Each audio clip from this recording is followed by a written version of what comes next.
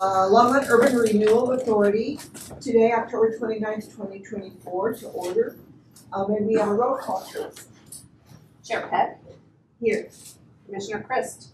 Here. Commissioner Hidalgo Ferry. Here. Commissioner Martin. Here. Commissioner McCoy. Present. Commissioner Rodriguez. Here. Commissioner Yarbrough. Here. Commissioner McGilvray. Here. Commissioner Gonzalez. Commissioner Berthold. Here. Commissioner Parker. Here. Chair, you have a quorum. Thank you. We are now going to approve we're going to do the lower budget, I'm sorry. We're going to the Urban Renewal 101, and I'm going to turn it over to you. Oh, I'm sorry. Okay, thank you. What time? Yeah.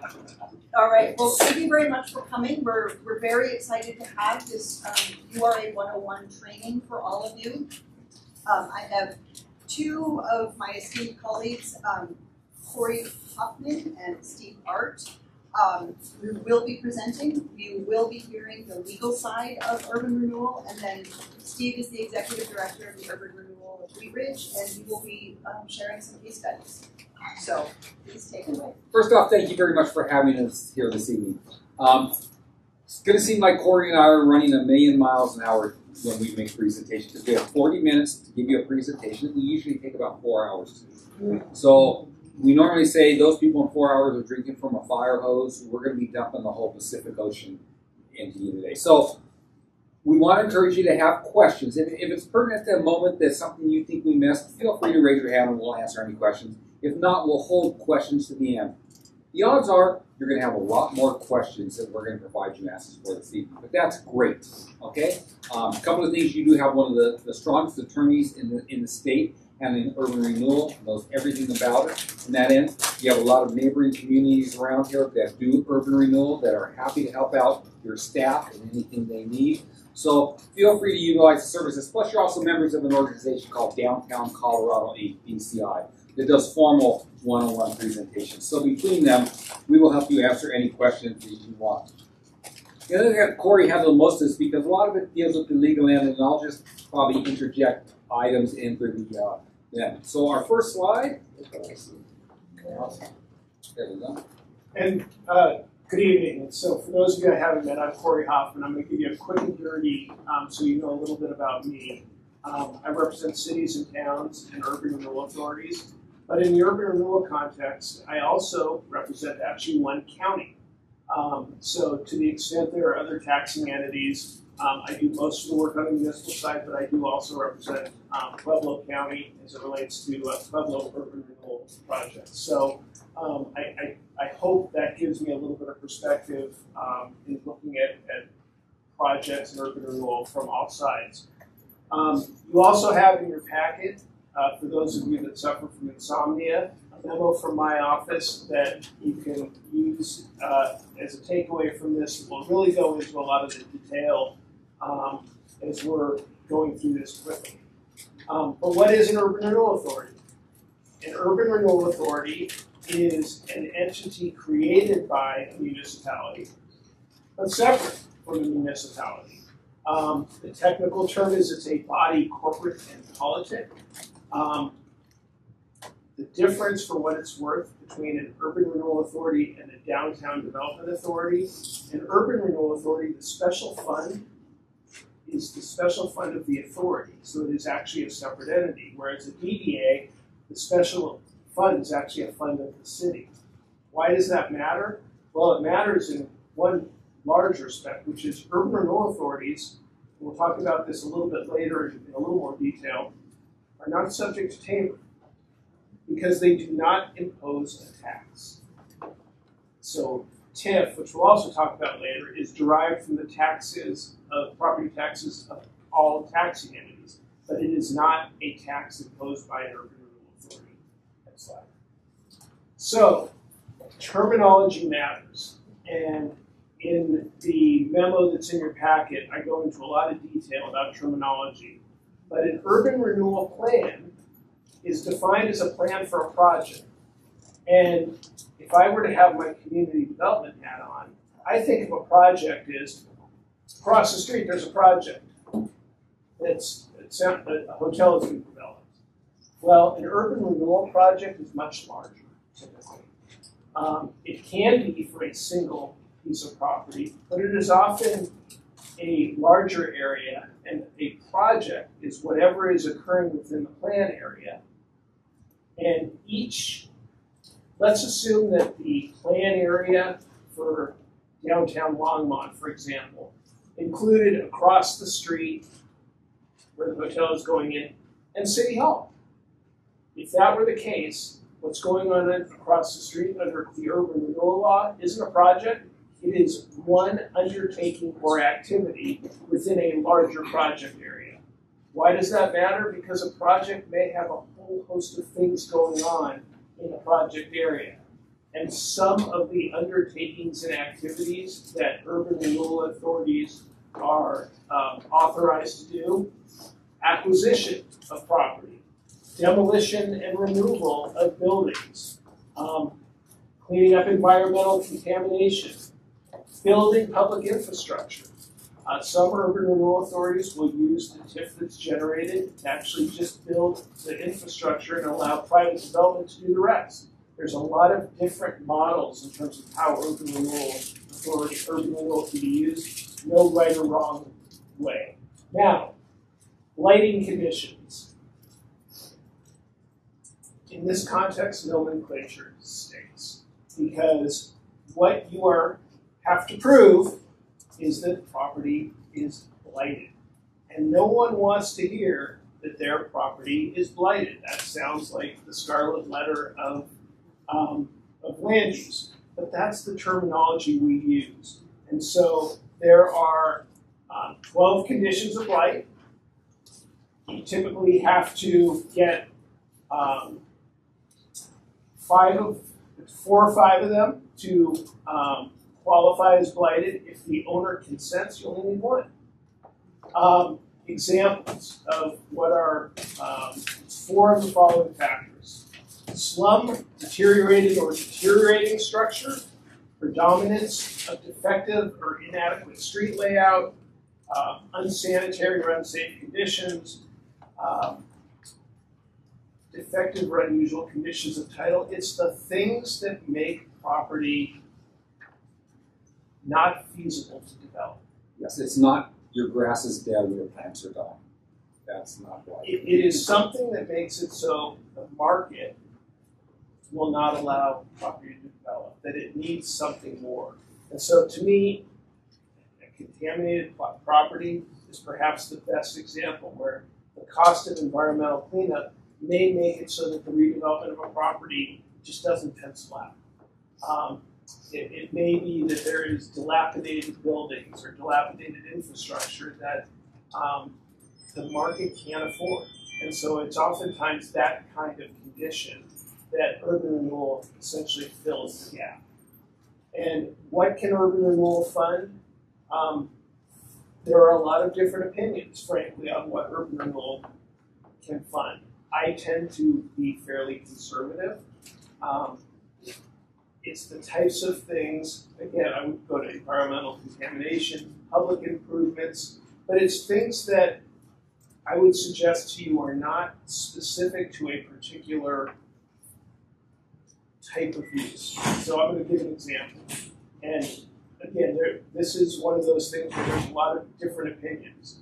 But if I am utilizing urban renewal for a restaurant, a grease trap can be used by any restaurant, by and large. A pizza oven can only be used by a pizza place. I would suggest to you a grease trap is a much better small version of what urban renewal can pay for, because if the tenant leaves, that property is still available and it's still eliminating blight, whereas pizza place leaves, you've got a building with a pizza oven, single purpose. So better utilization would be something that is going to serve the property in a macro sense, not one particular user. And then in terms of the elements of an urban renewal plan, an urban renewal plan is a form, in my view, of a planning document. It is a document that authorizes certain actions but doesn't compel them. Next slide.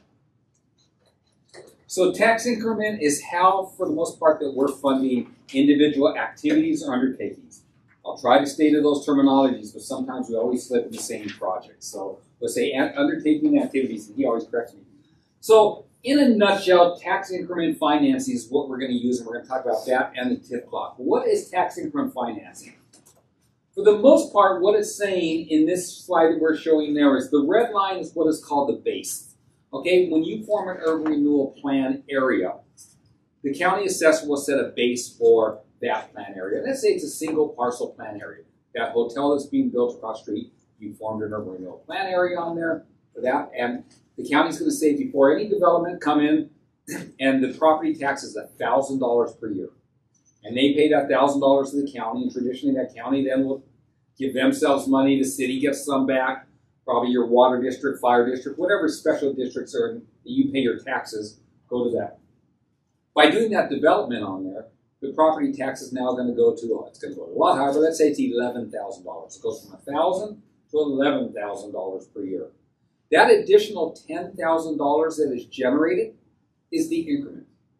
So they will still pay that $11,000 to the county. The county will still take that original $1,000 and send it off to all those special districts. But that additional $10,000 comes back to the authority to help with those eligible improvements that Corey talked about, to do those in there. It comes straight back to the city of Longmont to be used in the city of Longmont. That's the great thing about TIF. It's being used directly in your community. The base does go up every single year, as is indicated by that red line. So it jumps, cost of living, different factors will determine what it's going to jump throughout the year. So what you're trying to do eventually is to build up your TIF assessment. Goes for a period of 25 years. At the end of 25 years, the TIF clock stops. So when you form a plan, for the most part, on that day one, that 25-year plan will start generating increment. Okay? Hopefully. The odds are it's not going to do it on day one because that development across the street isn't done. The development's going to get done. It then gets assessed. And then in the following year pays property taxes. The following year after that, then you start receiving the property taxes from there. And so at the end of 25 years, you would stop receiving increments. And that money then all goes back to those special interests of the county, the city, the school district, water district, things like that. Corey, please. A couple of things. The red line, I want to explain how the base goes up, because the way TIF is generated is from what is known as redevelopment activity. So redevelopment activity is what creates the TIF. But not all increases in value are generated by redevelopment activity. So if there is increases in value in areas outside the urban renewal area, that's going to take the county-wide values up. Let's say it's for inflationary reasons. If property is going up to 5% of county-wide, that doesn't generate TIF. That goes to the increase in the base. Also, the Colorado Supreme Court told us that redevelopment activity has to be physical redevelopment activity. And so when you think about a plan being approved, that tells the development community and a market perception that the value should be higher, so the value will go up.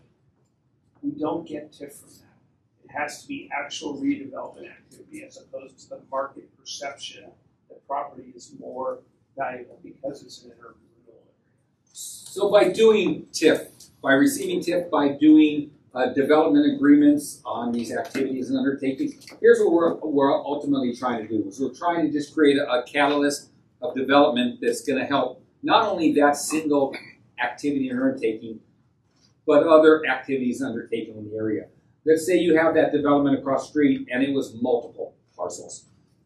And they do that redevelopment on the site there, and the next door neighbor looks at the end and says, well, now that they built this brand new hotel, my property looks deficient. It could use a real paint job. Well, if you're receiving increment in, and you haven't given 100% of increment to that hotel, you're able then to go to your neighbor and say, well, we have monies for you to help do a new facade improvement on your building. So it's a great way just to create a catalyst of investment into not only that single activity or undertaking area, but other adjacent areas around it.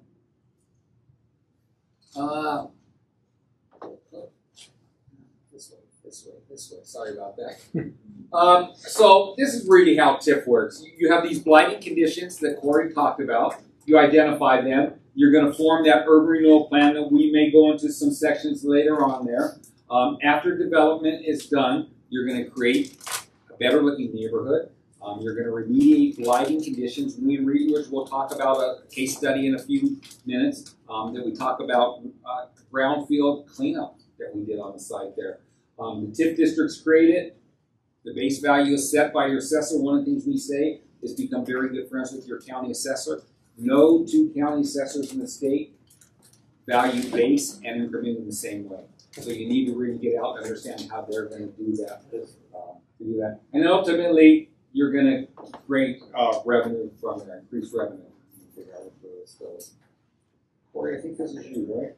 It is, and I want to go back to something Steve said about the 25-year TIF clock, because he's absolutely right. TIF is collected for 25 years.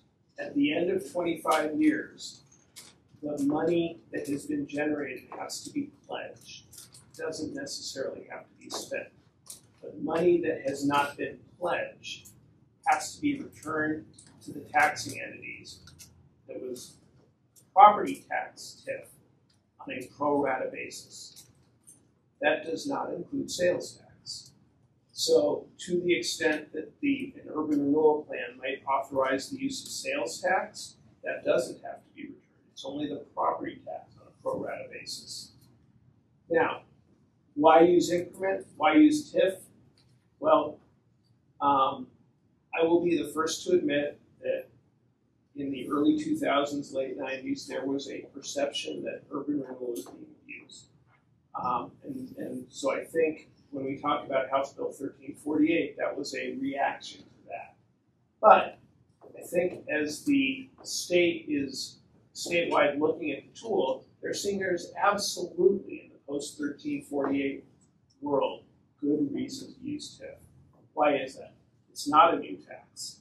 It is redevelopment paying its own way through the increase in value triggered by that particular redevelopment activity.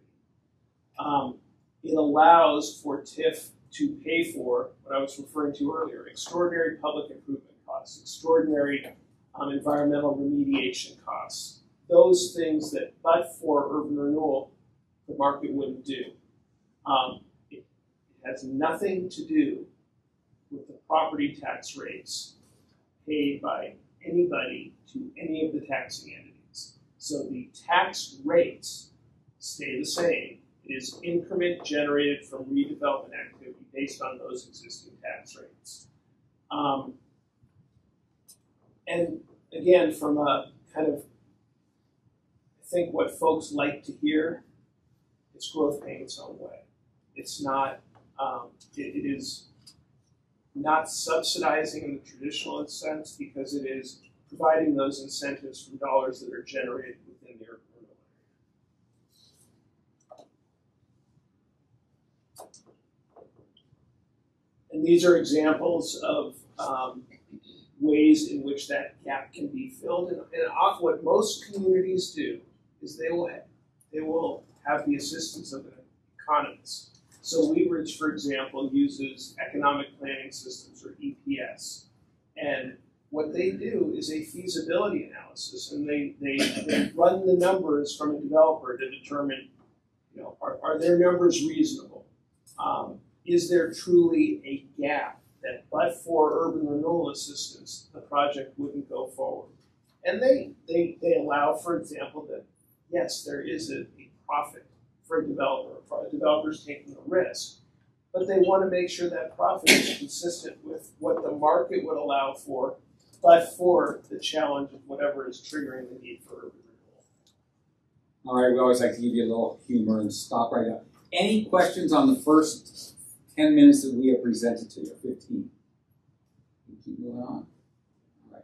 So someday this will all be infrastructure, which is what urban renewal really does. Eligible improvements, as Corey continually tells me, is what we do. Is eligible improvements in there using the but or proposition? So I want to take a step back because in Longmont, I think it's important to know what the city council does and what the urban renewal authority does. Because while the city council is wearing two different hats, you certainly have different functions. And so it is the job of the city council to make the policy. How is the policy made? The policy is made by adopting an urban renewal plan. In order to be able to adopt an urban renewal plan, the city has to first find that property is in fact blighted, which is done through what's called a condition survey, which is again a consultant looking at property and seeing if the elements of blight that I mentioned before exist. And it is the city that ultimately approves that blight study. And if blight is found, then you're authorized to adopt an urban renewal plan. And that urban renewal plan is a plan of the city. It is a living, breathing document, a policy document, in my view, of the city. So what's the job of the Urban Renewal Authority? The job of the Urban Renewal Authority is to implement the plan of the city. And so you really do wear a different hat. For example, an Urban Renewal Authority has typically one public hearing a year. That's for the budget. That is the only public hearing an Urban Renewal Authority has to have, which is under the local government budget law. Everything else, frankly, is implementing the plan. It is looking at redevelopment proposals and ultimately considering whether to approve them. Done in an open meeting, done in public, but the job of the Urban Renewal Authority is to implement the Urban Renewal Plan, which is through any variety of types of agreements. So there's a lot of models on how urban renewal authorities might implement the plan. One way to implement the plan is to build infrastructure and then have the property ready for private redevelopment. Another model is to partner with other taxing entities. In the city of Aurora, for example, there is often the Urban Renewal Authority in Aurora will enter into agreements with metro districts, where metro districts will be responsible for building the improvements, and urban renewal will pledge the TIF to offset a portion of those costs. Another model is that the developer fronts all the costs and then is reimbursed over time from increment. And so all of these models have one thing in common. If increment isn't generated from redevelopment activity, there isn't money to spend on the redevelopment. So the city isn't at risk, the Urban Renewal Authority isn't at risk, because the agreements only pledge that revenue generated by the redevelopment activity.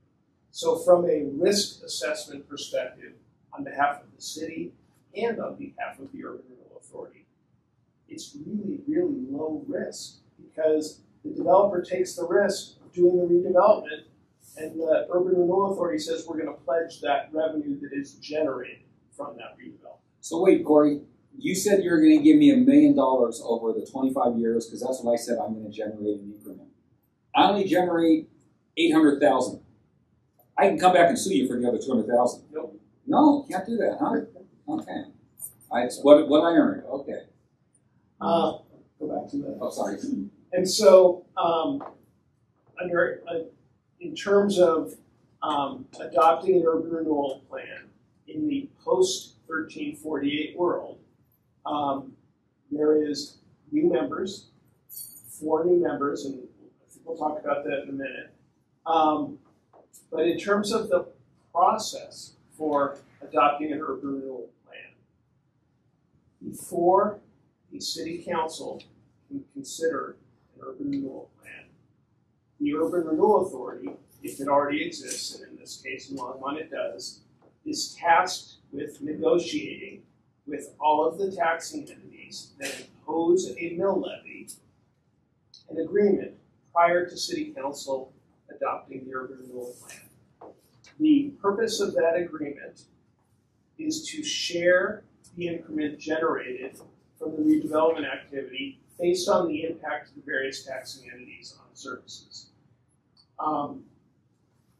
Longmont has its own fire district or fire department, which makes it a little bit easier in Longmont than it is in other communities, because frankly, fire districts believe they have the biggest negative impact caused by urban renewal.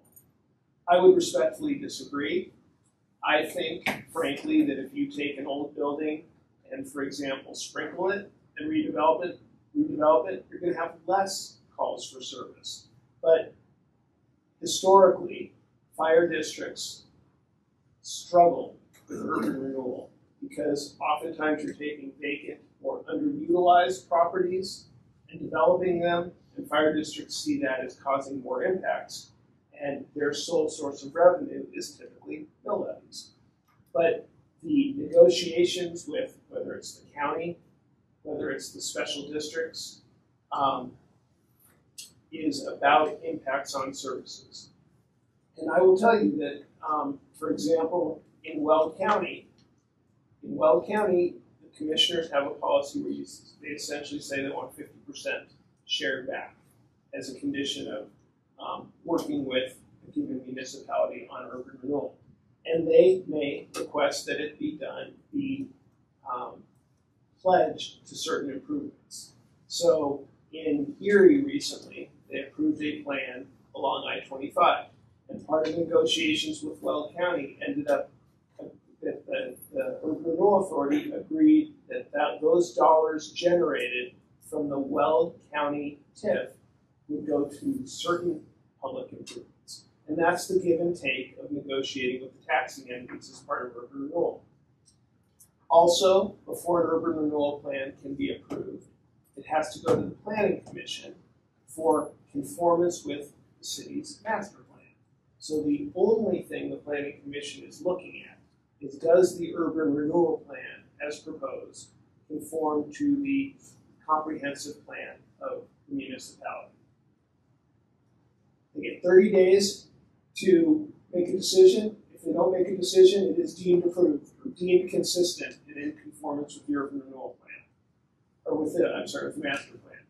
And then it goes to a public hearing before the city council. And when the city council considers the urban renewal plan, it's a defined plan area boundary, a legally described area, because ultimately the assessor has to know that property is an urban renewal because they divide it between base and TIF. The treasurer has to know who to send checks to. And then it authorizes TIF. It may or may not authorize the use of eminent domain. I would suggest to you that in the last 10 or 15 years, I don't think eminent domain is a tool that has been utilized by urban renewal authorities. It's there to be utilized if necessary. I think now it would be used mostly for if you have, let's say, 10 or 11 property owners that have assembled property. You have one property owner that has what I would call a grudge strip.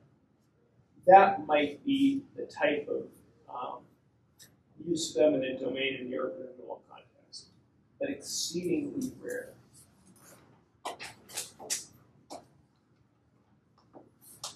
So, in 2015, effective January 1st, 2016, House Bill 1348 was adopted by the legislature. It did a number of things, but I would suggest there's probably three things that were the biggest parts of 1348. The first is adding new board members. So if you have a new plan or you substantially modify an existing plan after January 1st, 2016, that triggers House Bill 1348. And so in terms of membership, it compels the Urban Renewal Authority to add 3 members plus a 4th that is appointed by the city. The 3 members are a member that is a representative of the county, but need not be a county commissioner. So the commissioners can appoint someone who is or is not a commissioner. The special districts agree on a member that is within one of the taxing entities, one of the special districts. That member has to be a member of the body, a member of the special district. And I know there was a question. We use the term elected. What that means is it has to be an actual member of the special district. It can't be someone that is not on the body. Likewise, with the school district, it actually has to be a member of the particular school district. So only the county is authorized to appoint someone who is not a member of the elected body. And then to keep an odd number of members on the Urban Renewal Authority, there's a fourth member that's appointed by the mayor with the consent of the governing body to keep that odd number of members. So that's the first thing that 1348 did. The second thing is to compel the negotiation that I referred to earlier. If there is an inability to reach agreement, House Bill 1348 has a mediation provision. And so you have 120 days, or shorter or longer if you need it, to negotiate with all the taxing entities. If you reach an impasse, then you have the ability to send it to a mediator or a body of mediators. It'll be either one or three, depending on if the parties can agree on a mediator.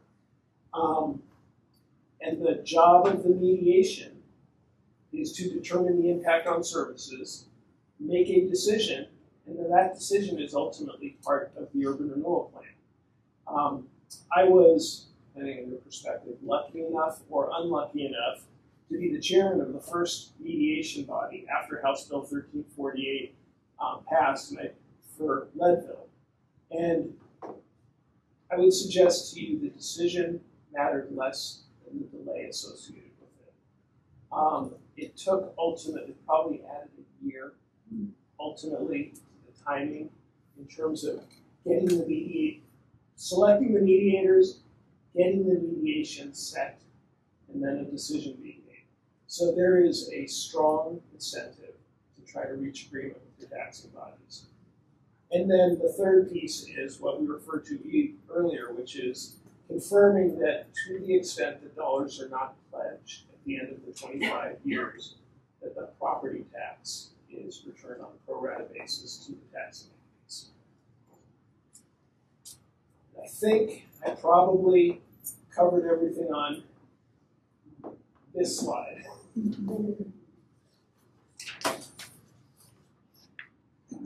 The last part there, about the money needing to be designated, that's up to that urban renewal folks to make sure that we're not just kind of going, oh, what do we do with this? Mm-hmm. And when you look at undertakings and activities, I think it's going to be rare that money is returned on a pro rata basis. In my experience, urban renewal authorities, the TIF clock is 25 years, but urban renewal, once you create the plan area, is not limited to 25 years. Because I would suggest to you that remediating and maintaining those areas is a continuing obligation. If you say you build something, you say, we're good, where are you going to be in 15 years? You're going to be back where you were at the beginning. And I can give you so I like to use the North Glen Mall as an example. Full disclosure, I'm the city attorney for North Glen. My first project in North Glen was working on the old North Glen Mall. And so right now at 120th and I-25, you have the North Glen Marketplace. Well, that was one of the first power centers when the mall came down, an urban renewal project. 25 years for that project elapsed last year. You know what? If you look at that area, and you look at the empty space, you look at the Borders leaving, and Sports Authority going out of business, and power centers not being the thing anymore, will North Glen someday look at whether they have to look at that area again? They probably will. But retail cycles are one timing issue. But what happens to a property over time? That property is going to be really difficult to redevelop, and frankly, power centers are not the thing anymore. So what will they do in the future? I don't know, but we're going to be looking at some point at a third generation, I suspect, in that area. But as that 25 years winds down, you want to look at what the needs are. Are there infrastructure needs? Are there long-term maintenance needs to ensure that the property doesn't deteriorate? So in my experience, there's not going to be a lot of money at the end, if any, because you are looking at making sure to continue to remediate, as opposed to just saying, okay, we've thrown the money out and we're done. So you mentioned the frequency of the meetings, a minimum of once a year to approve the budget. But if our plan is to execute plan, isn't it hard to believe that once a year is enough? Absolutely. So what have you seen in terms of the frequency? So is it just So based on need? I represent the Arvada Urban Renewal Authority. They have meetings once a month like that. Blue Ridge, I would say on average once every 6 weeks. Yeah, as needed. It's going to depend. The more active, the more potential projects there are, more need to meet. Lakewood after Belmar did nothing for years and really only met once a year to improve their budget. Now they have more activities going. Is there a limit to how many projects Urban Renewal Authority? You've been working on 20 things in the city. Absolutely. And do you have separate budgets for each? Yes. Well, so you have a separate special fund for each urban renewal area, but one urban renewal authority budget. So if you have multiple urban renewal areas, you'll have one budget and a special fund for the downtown plan area, for example, a different special fund for a different plan area, but all under the urban renewal authority. I attended a meeting out in rural Colorado with a community that has 5 urban renewal plan areas, and they've been going for a long time. They just take all their increment and threw it into one account. I was like, you can't do that! Because you have to, at the end of the day, monies that are generated in one plan area have to be used in that plan area unless you can draw a nexus of why you're using it outside that.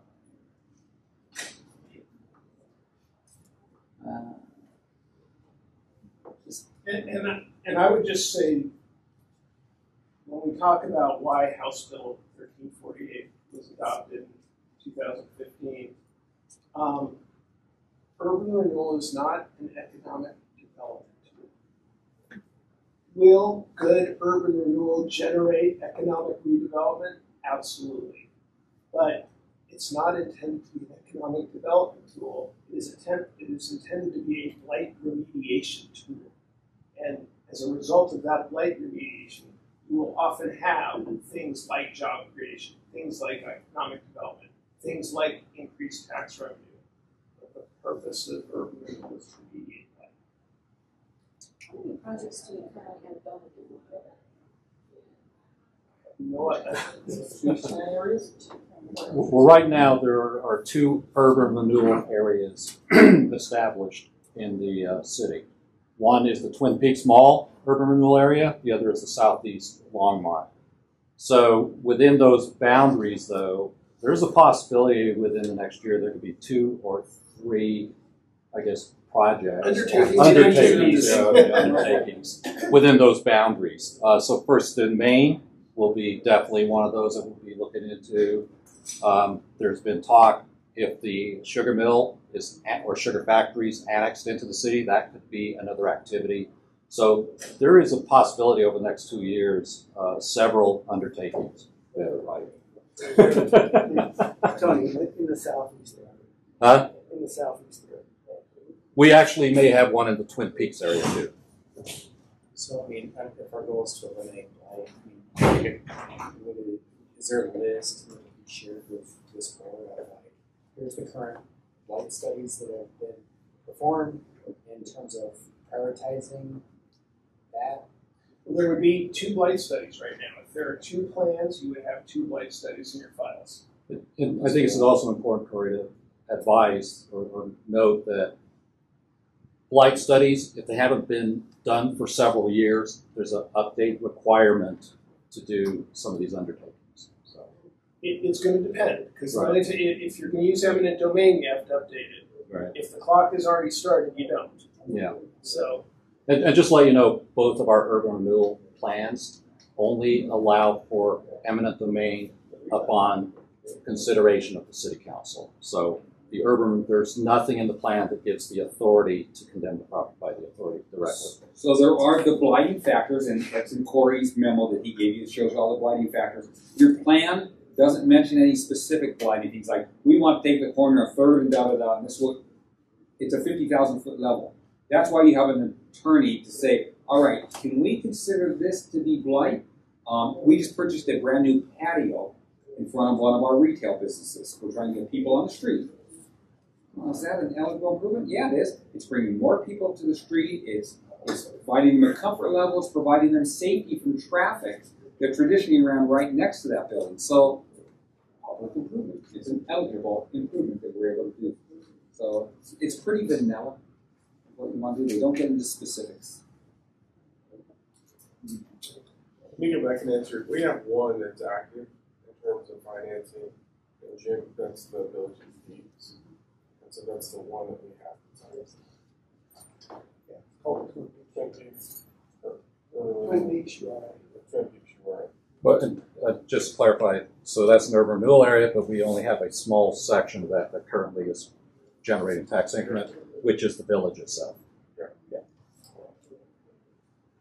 And then, just like the city, where it is subject to, it's a local public body, so the open meetings law applies, so the same thing about have a meeting by email. All of the rules that you are familiar with in terms of what it, open meetings, the ability to go into executive session if it qualifies for an executive session, same thing. Urban Renewal Authority records are subject to the Open Records Act. So in that respect, it is just like any other local government or local public body, subject to the same rules. Again, adoption of bylaws, not required by the urban renewal law, but most urban renewal authorities have them. And you know, a lot of this depends on whether it is the city council, as it is in Longmont, acting as the urban renewal authority with the additional members or not. And there's two models. Neither one is right or wrong. Those communities that want the city council to act as the urban renewal authority look at it as we want to be accountable to the voters. And so whether we're wearing our urban renewal hat or our council hat, we want the same level of accountability. Those that have separate bodies, it's the same idea, but reversed. We want you not to be subject to election, to be a separate body so you can make the hard decisions and not have to worry. You're still implementing the plan of council, but to the extent things may be unpopular, there's that level of separation, but you're still implementing the plan of council. No right or wrong, just two different ways of looking at it, and both are authorized by Colorado law. Corey, could you also give us some information or advisement on IGAs between the city and the authority? Absolutely, and so it is certainly common to have an intergovernmental agreement that talks about, for example, use of city staff. In Parker, the Urban Renewal Authority, the agreement between the town and PAR, which is the Parker Authority for Reinvestment, allocates certain monies to pay for town staff to put their redevelopment hat on. It actually pays for rent for portions of town hall to when you have your urban renewal function. In Parker, they do, as I mentioned, they do a lot of infrastructure, and so the IGA accounts for using town staff to do project management. And so the idea is that you can utilize TIF to pay for city resources that are doing the urban renewal function.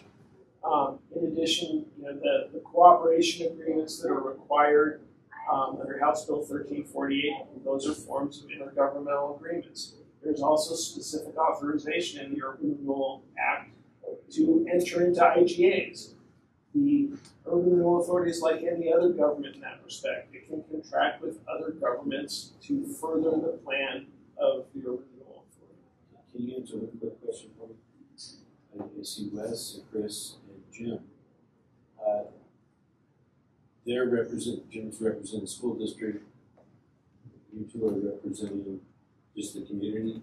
But I'm special district. He was appointed later.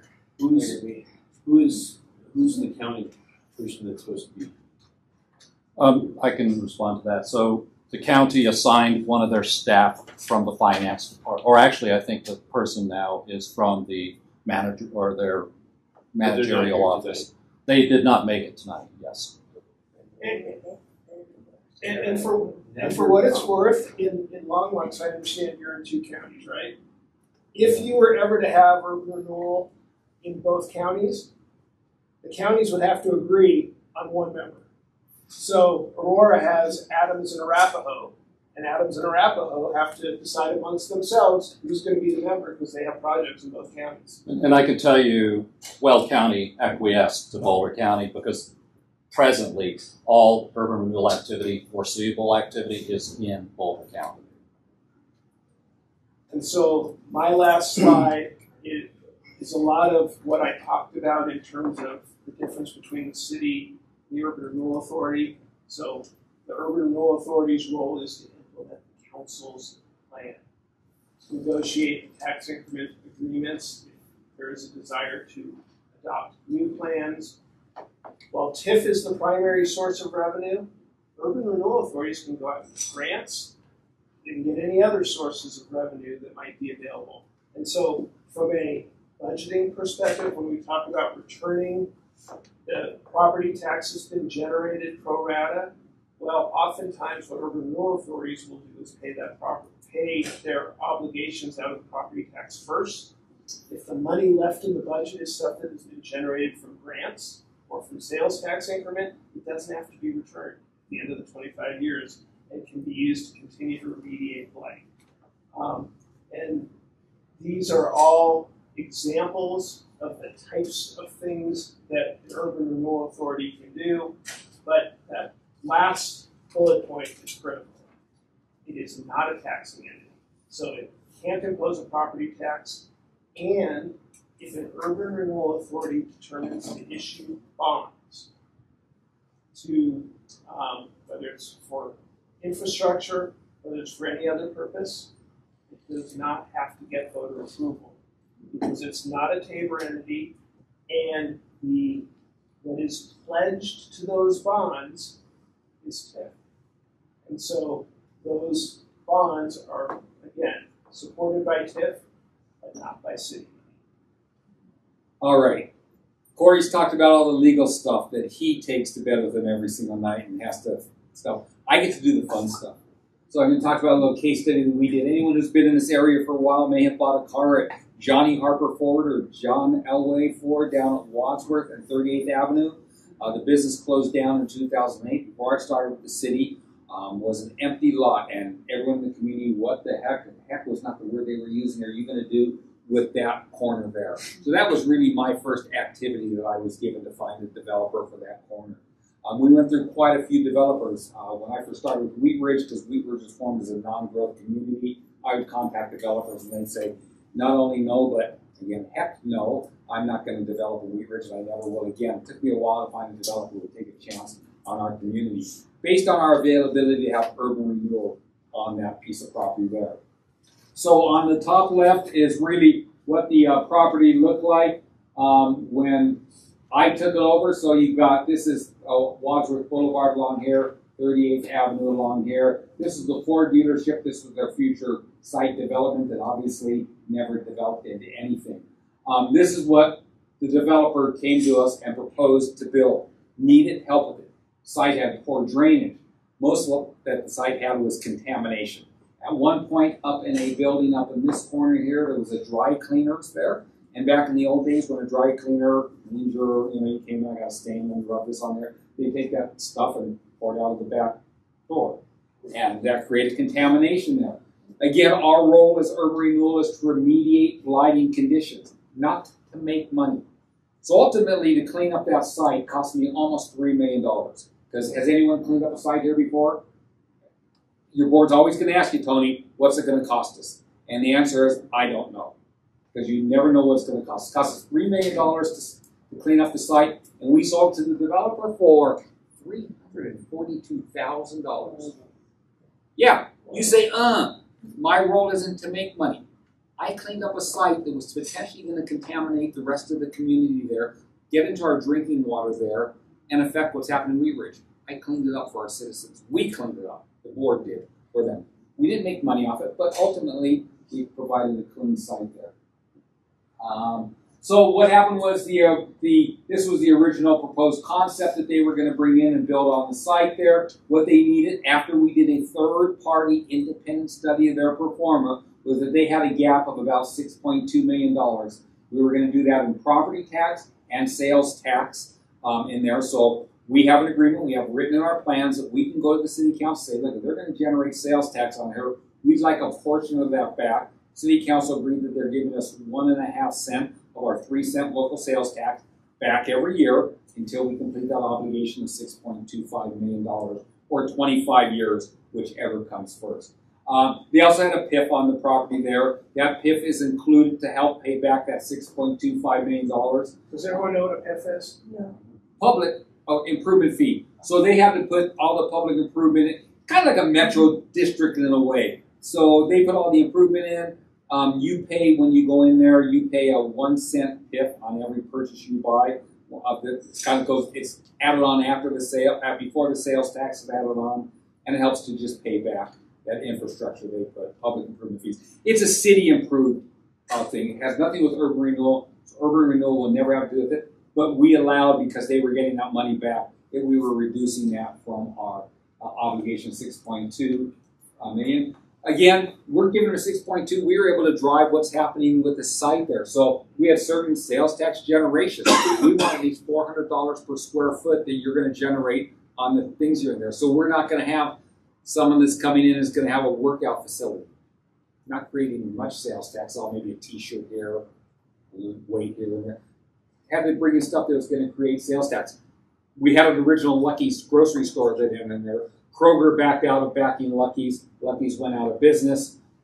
They had to come back to us after 2 years of searching for someone to replace the Lucky's with another grocery store. Couldn't do it. Had to amend our agreement to say, okay, within that site, we're not going to make you have to have that amount of sales tax. It's now a pickleball facility. So it doesn't create much. But it also... Indoor, so it's not indoor. bothering your neighbors. Yeah, indoor. So again, they're probably never going to reach $6.25 million because the grocery store was their large sales tax producer on the site there. So it doesn't really matter. They don't hit it at the end. Yes, they get what they get on that. So the big thing in any urban renewal activity or undertaking you do is allow for flexibility. When that plan first started, there was a housing component to it. It's now 350 units of multifamily housing. Originally, they wanted to build 50 or so townhomes. If we would have written into the agreement specifically 50 townhomes to be built here, we would have thrown off the project. We just said a multifamily component would go, or a housing component would be part of that development area. So over time, a project development activity changes in there. Just to get, So you're able to give them parameters of what you want to see. Yeah. And does the public have any ability to weigh in on that? Or? Corey, I'll let you. That is up to your Yeah. renewal authority. We don't have, no one shows up at our meetings. It's great because we do things right. I mean, I think we are, I would argue that probably besides Denver, I bet you we have more urban renewal activities and undertakings than anyone in the state. We are a very active board, giving grants, giving TIF deals. We've done a lot of developments around the town because that's my job. And I go out and generate that stuff that happens. And people now want to develop with this population of 34,000.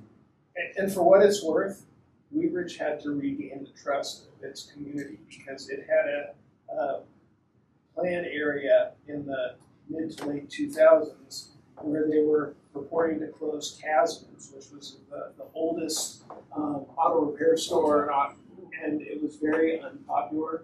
Urban renewal stopped for a number of years in Wheat Ridge. And I think the first project that kind of regained the trust of the community was using the tool on Wheat Ridge Cycle Lane, which was an iconic business in Wheat Ridge. And I think that helped regain the trust in the city, and now the tool is being used. Urban Renewal Authority was formed in the late 1980s. The first activity was with Wheat Ridge Cyclery in 2006-ish, 4-ish, maybe. So it did nothing for a long time. So the trick is get the activity right, okay? Just make sure you do it right. Like I said, we had to clean up one of the sites there. But at the end of the day, we had something that was very popular. What lessons we learned? So within the development, the developer showed up one night and he said, I got a great user. We're going to bring in a Walmart neighborhood grocery. Community got a hold of the word Walmart and went crazy. The city's giving $6 million to Walmart to build a brand new Walmart. Is that what you were doing? No, it's a grocery store. We weren't giving to them, we were giving to the developer. It led to a whole ballot initiative. Long story, you can look it up on the internet. Do that. Public park. Yet in North Bend, it was used for a neighborhood Walmart, and everyone was thrilled. So it really depends on your community sentiment there. And it was one person who was driving. Can I interrupt for just a Yes, minute? please. We still have the board meeting, I mean. the You have 2 minutes. Okay. I'm done. I'm down to my I second love last this slide. though. Okay. You go for everybody. Public participation, someone asked about that. Do public participation. Make sure you structure the deal correctly. That is beneficial for both the developer, and people will say to me all the time, it's just the developer in there to make a ton of money and walk, and it's like, yeah, they're going to make money, but that's what America's kind of all about. I mean, they're allowed to pay off their people at the end of the day. We also had COVID impacts, but I think that impacted everyone. So my very last slide is your partners in negotiations. Again, get to know your county assessor, get to know your developers, get to know your community, understand the pro forma. So it's going to be your staff that's going to create the pro forma. You're going to authorize them and allow them to do that. It's not you. It can be your job, but really allow your staff to do the bulk of the work, to do the heavy lifting for you, to bring it back for you. And then developing the agreement. How are you going to do this at the end of the day? And as we leave, that's what we have. 1 minute, Corey. Good job. Fantastic. Do we have any comments or questions at the end of this presentation? No? Seeing that? Oh. Can we just all wish Jane a happy birthday, because she agreed to help with the meeting? Oh, I know. Happy birthday. Happy birthday. I wonder wow. Yes. Oh, fun. Okay, thank you for that presentation. We are now going to approve the Laura budget. So it's on the very last page of this. I need a motion to approve the to adopt the resolution for the 2025 operating budget for Laura of $2,450,000. So moved. Second. It's been moved by Jim, seconded by Chris. Are there any questions or comments about this budget? Seeing none, let's vote. All those in favor? Aye. All those opposed? Okay, that was even quicker than mine. I know. About 3 minutes quicker. So that passes unanimously with no, wasn't unanimous, is there somebody missing? Commissioner Gonzalez, I believe is the name. Yeah, is that his name? Yeah. So it was passed 6 to 1 to 0. No, Was there nine. 6 people here? No, How many people We're, voted? I we've only know. got 10. 10 to 1, 10 to to 0. 0. 1 absent. Yeah, One. with Commissioner Gonzalez absent. and we adjourn. Second. Moved, I know. That's even quicker. Moved by Commissioner McCoy, seconded by